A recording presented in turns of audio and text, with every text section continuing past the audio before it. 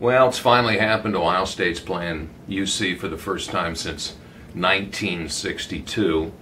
And you'd have thought we'd have played more since you actually won that game. But I got to tell you, unless Oscar Robertson is on the roster this Thursday, I don't think there's any way. Kraft's going to guard you. Jared Sullinger is going to be all over you. And do me a favor, Yancey Gates, can you get him a pair of those MMA gloves so when he sucker punches somebody it won't hurt quite as bad?